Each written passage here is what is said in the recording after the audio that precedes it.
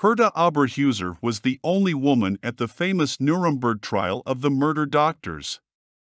After 70 years, her atrocities and monstrous experiments on people are truly terrifying.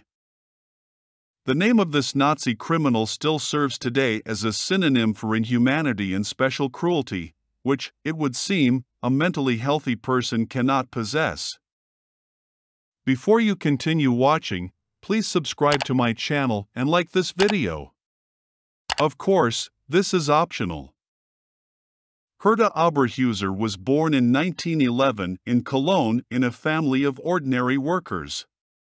Although her parents were unable to pay for her daughter's studies, nothing stopped her on her way to becoming a doctor. Herta combined her studies at the medical university with work and paid for her own tuition. Already in her student years, her character and political views began to manifest themselves. She was obsessed with her future profession and was an ardent supporter of Hitler's policies. Classmates also recall that during her studies, Gert seemed strange to them, was distinguished by pettiness and envy, was capable of meanness.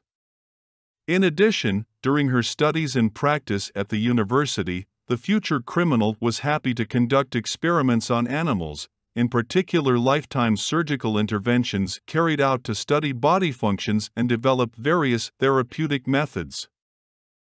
In 1937, Oberheuser received a medical degree, joined the Physiological Institute in Bonn and joined the National Socialist Party, which was mandatory at that time for anyone who planned to make a career in any field. 3 years later, when she had already become a dermatologist, Herta saw a vacancy in the newspaper about recruiting medical personnel to the Ravensbrück concentration camp and applied. So in early 1941, she ended up in the largest Nazi women's concentration camp. At the end of the summer of 1941, medical experiments on prisoners and their children began to be carried out in Ravensbrück. They were led by Karl Gebhardt, and the performers were Herta Oberheuser and 2 male doctors. The latter tried to avoid participating in cruel experiments, so Herta often took their work on herself and, apparently, did it with pleasure. She also engaged in the selection of prisoners for experiments, acted as an assistant during surgical interventions, and then watched their results. Most of the experiments in the camp were aimed at studying the vital functions of the human body in extreme conditions. So, doctors artificially created various situations that may arise during military operations: wounds, frostbite, burns, hypothermia. Specific injuries were inflicted on prisoners, and then experimental drugs were used to treat them. Almost all such experiments ended in death. In the materials of the Nuremberg trial, there is evidence that Herta Oberheuser perceived the patients as guinea pigs, and not as people. Soon, experiments with the use of sulfonamide began to be conducted in the concentration camp, during which its effect on wounds was studied. To do this, the subjects were wounded and nails, dirt, glass and other objects were inserted into them, then the drugs of interest were tested on them and the condition of the victims was monitored. It is not surprising that after such interventions, few of the already exhausted and emaciated captives could survive. Herta Oberheuser also participated in bone and muscle tissue transplantation, late-term abortions.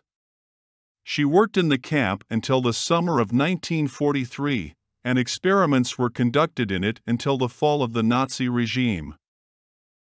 In 1946, Oberheuser was the only female doctor at the Nuremberg trials.